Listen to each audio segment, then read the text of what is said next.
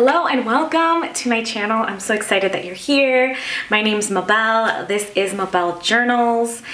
I am so nervous for this, but I'm super excited to get started because I have so many things I want to talk to y'all about, and I'm just excited that you're finally here. If you're from TikTok or Instagram, thank you so much for coming over. Thank you to the 80-ish subscribers that subscribed before I even had a video.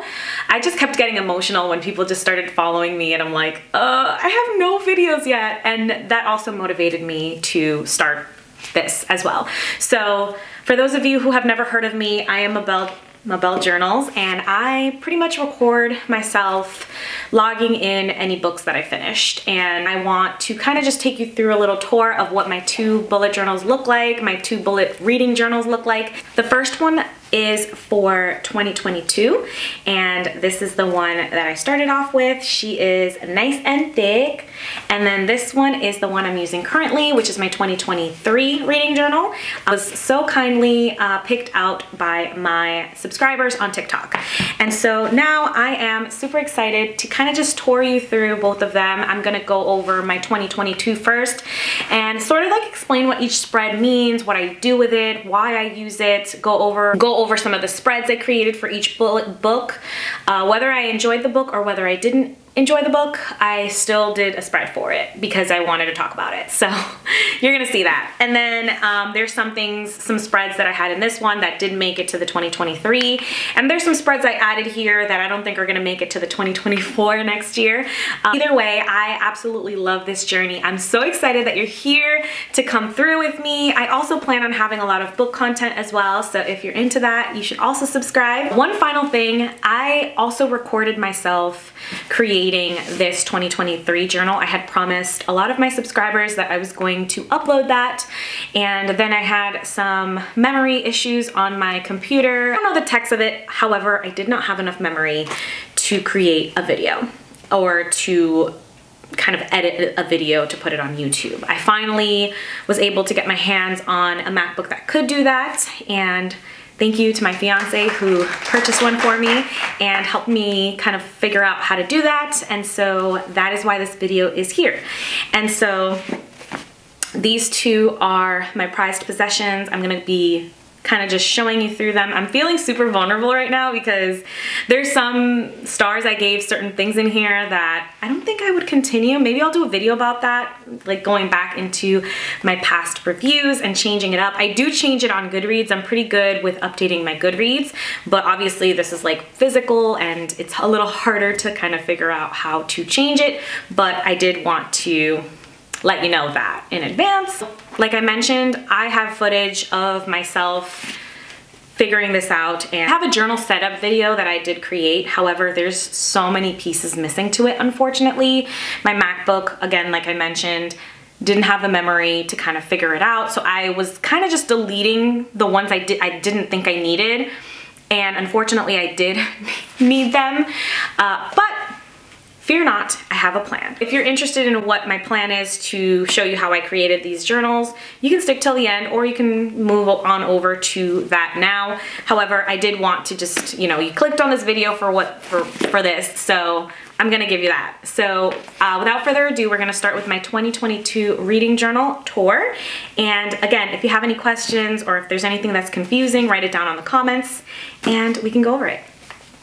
Yay, let's get started.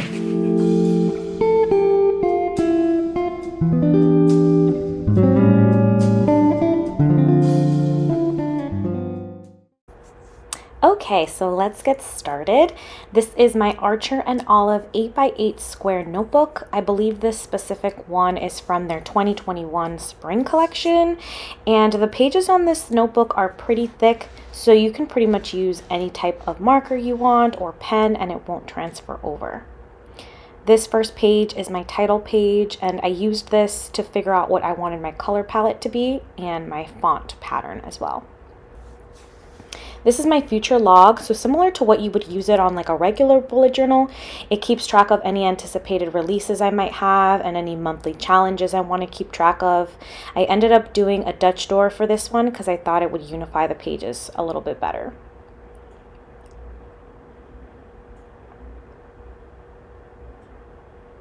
Here we have my index, or kind of like a table of contents. This is probably my most used page. Anything that I write on my journal is written here, along with the page number you can find it on. I don't usually use this for like a regular bullet journal, but on this it made sense for me. And then this middle yellow section is my wish list, my book wish list. And usually when I hear any books that I'm interested in, or any influencers or book talkers talking about books, I write them there just to keep track of them. And then the second one is my genre tracker. I just keep track of any genres, and I extended it a little bit with this extra flap just to make sure I had enough room for my fantasy. This is my bookshelfie, which is my favorite page. Anytime I finish a book, I just draw what the spine would look like on a shelf so that I can kind of look back at it here. And here we have my daily reading tracker. Every day I read, even if it's just a page, I try to highlight that page date. And the colors don't really mean anything either. I follow a pattern. So for example, the first row is January. So I use the colors from the next 2 months at the top, the color that those months are written in, which is yellow and purple. And I follow that pattern. So I do 1 yellow, 3 purple, 1 yellow, 3 purple. And I follow that pattern for the entirety of the year. And I like how it looks once it's finished. This is my 22 books for 2022, and this was a combination of some new releases that I had, some older books I wanted to get to, and I ended up reading about half of the ones I chose, so this year I'm hoping I do a little bit better with my tracker. Then we have my top monthly. I basically just pick my favorite book every month. I didn't fill out December yet, but yes, that's what I do there. And then the next one is my book series. And here I just fill in the amount of books that are for each series. I did this one a little bit different in my new one. And now we're starting for the first month, which is January, and I'll kind of show you a little bit how I pick my monthly reads. So basically I pick 5 to 6 colors, and I give each book a color assignment. And when I'm tracking the pages I read on the next page, I make sure to do it in the color that's corresponding to that book. So after I read 5 books, then I start back up again with the first color, and I continue through the rest of those 5 colors. This means that the first book and the 6th book would be the same color, but they're so far apart from each other that I know it's not the same book. So that's kind of how I figure it out. And then the flap in the middle has my stats. Then we jump to my book pages. I have 1 page per book I read, and I include a summary page and then some other basic information like the publication year, page count, the genre, my rating, any trackers like Goodreads, dates that I read the book, and a few other things as well. And the summary tends to be either a summary of what I read in the book, or my thoughts, or just a combination of the two. And as you can see, I started off not putting my book covers on there, and then I little by little just changed it. And now I have like this whole collection of all the books that I have, and I just print them out on sticker paper. I used to do it on cardstock, but I found that sticker paper was a little bit better, and then I organize it in that little compartment there just for easy access. But as I've gone on, I've basically evolved the way each page looks. I kind of get bored of the same patterns, so every month I change it up. This is February. This month I also decided I wanted to try February goals and see if that worked for me, but honestly it was just too much to keep track of along with everything else, so I only did it for February. And here I added more washi tape that matched with the covers of the books, and I included the rating in here, but you'll see moving forward I don't really include it, although now, well, we'll get to that when we get to it.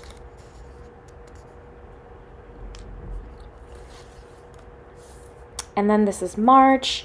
I ended up filling or creating a little bit more of these little sections here, and that's why now what I end up doing is I prefer to finish the book and then log it completely in here instead of adding it once I start a book, because sometimes I start a book and I don't really finish it, or I take my time, or I don't know, it might go in between months, so I rather just log it in once it's done.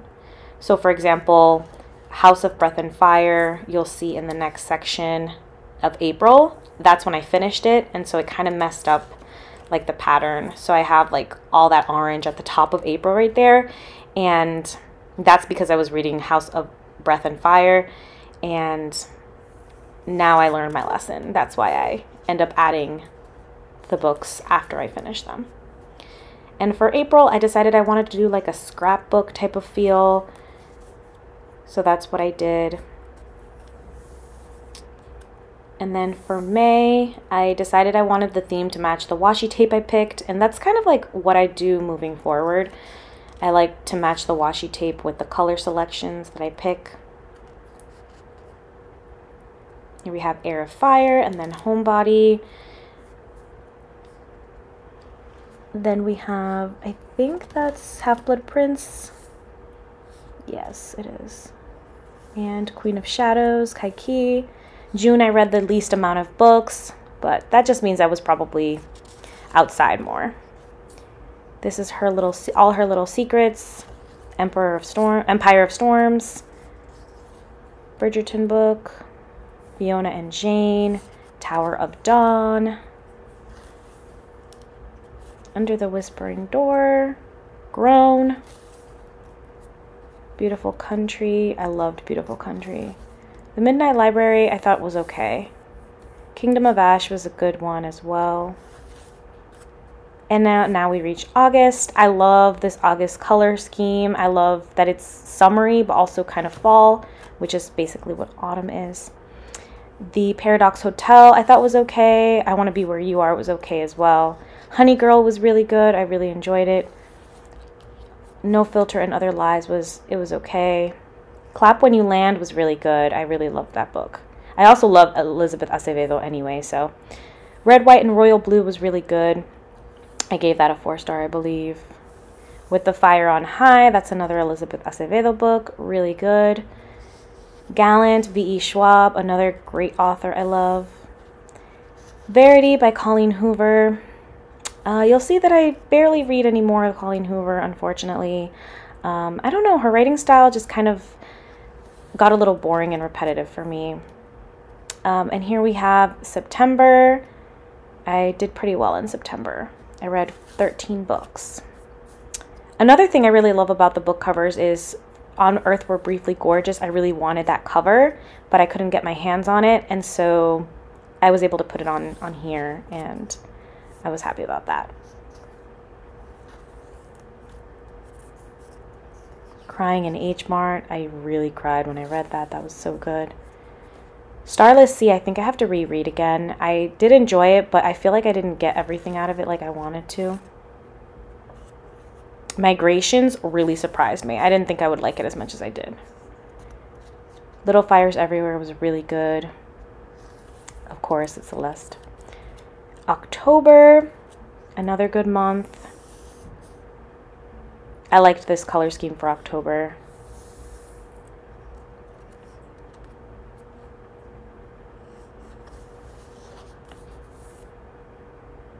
The Last Cuentista was science fiction, and I was not expecting that. The Nature of Witches was really good. I think I might change my rating on that. Spy Family, so good. If you're looking for a manga to start, that's definitely the one to start with. I ended up buying a bunch of stickers, and I bought these like text bubbles, which I really like because I felt like it went with the theme, and that's where I put like all the book details. I just loved it. So good.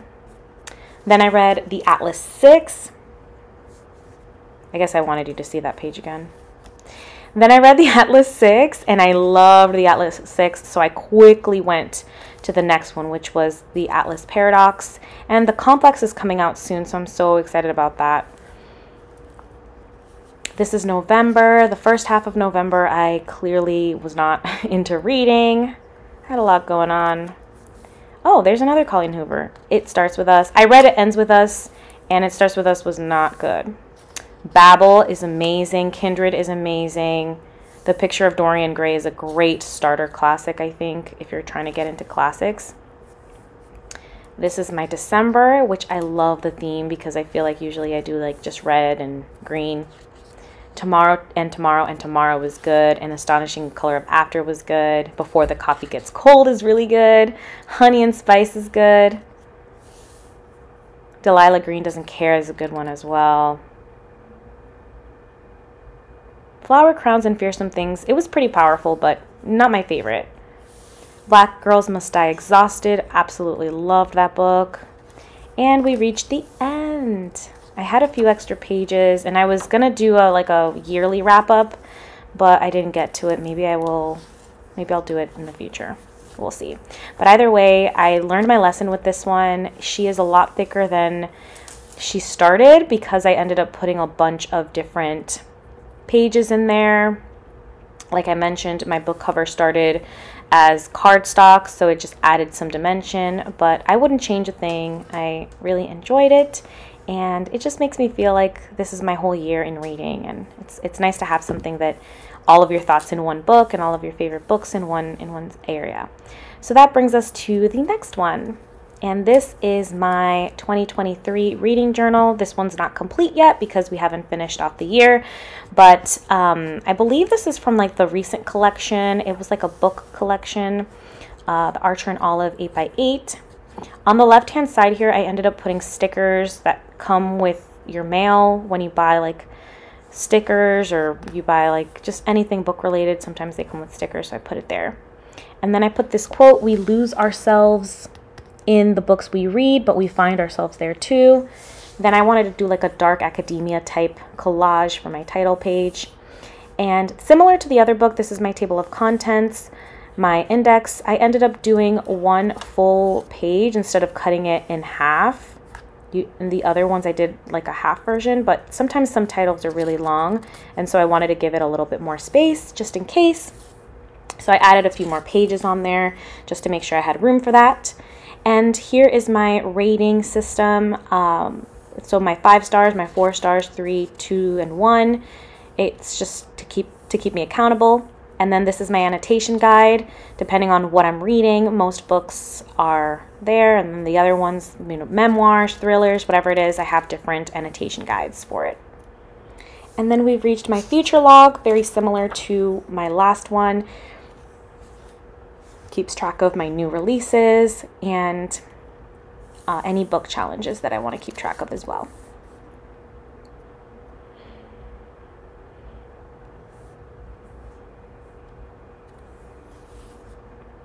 And this is the daily reading. I pretty much follow the same pattern I followed before.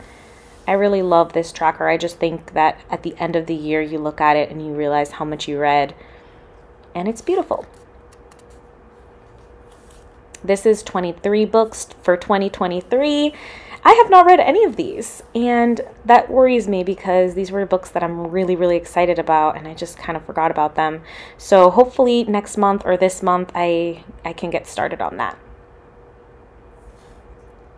Let me know if any of these are on your TBR. And then this is my genre tracker. I ended up making this 2 pages, and I'm so happy I did that because honestly, it makes a big difference. I used these pip sticker genres on there because I thought it looked good with the theme.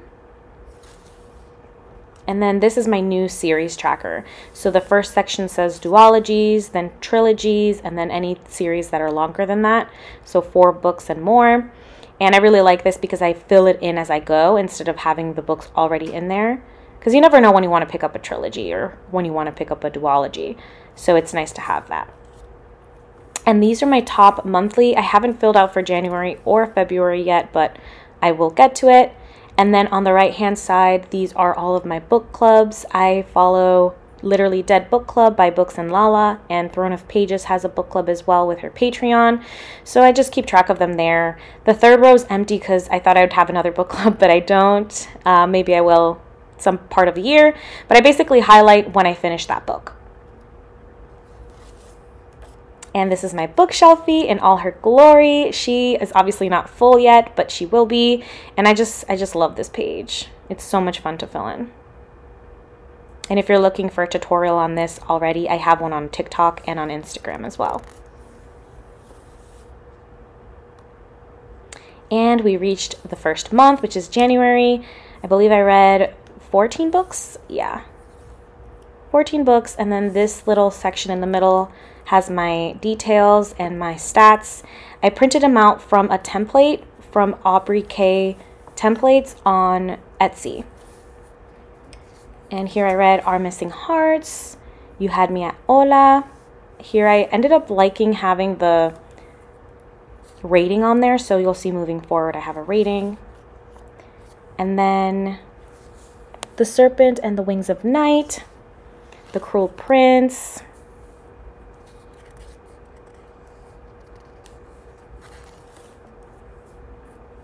oh, Soul of the Deep. I really like that one. The Queen of Nothing was really good as well. Someone Else's Shoes, The School for Good Mothers. And here I end up just finding washi tapes and post-its that kind of match the theme. And these particular post-its I got from the notepads that I have from Archer and Olive. Lessons in Chemistry was one of my favorite. And here I'm pointing at my stickers in the corner. I ended up adding stickers so that instead of writing down the page numbers, I just put the sticker. And this is February. I still haven't done the February stats. I did put a flap in there in the middle, but I have to still print out the details for that.